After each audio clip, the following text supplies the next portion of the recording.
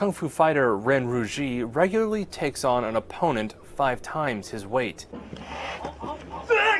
This is a Chinese form of bullfighting. Unlike what you'd find in Spain, there are no swords or killing. In these matches, wrestlers grab a bull's horns and pull up until the animal topples over.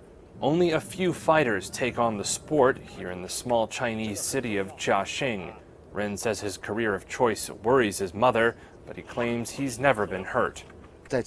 Inside the ring, I see the bull as my adversary, but outside the ring, I treat him like a friend or fellow warrior. Why? Because we are often together, performing together on the same stage. Once inside the ring, fighters have 3 minutes to take the bull down.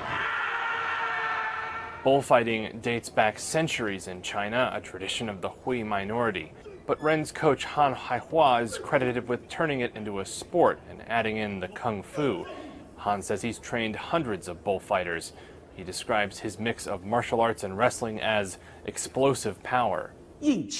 What do I mean by explosive power? In a flash. In a short moment, concentrate all your power on one point and wrestle it to the ground. But where Han sees a proud tradition, animal rights activists see cruel entertainment.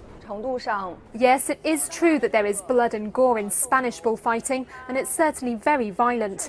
But in Chinese bullfighting, we cannot deny that during this process, the bulls experience pain. There are certainly physical and psychological effects on them. Han denies his high-impact technique is cruelty.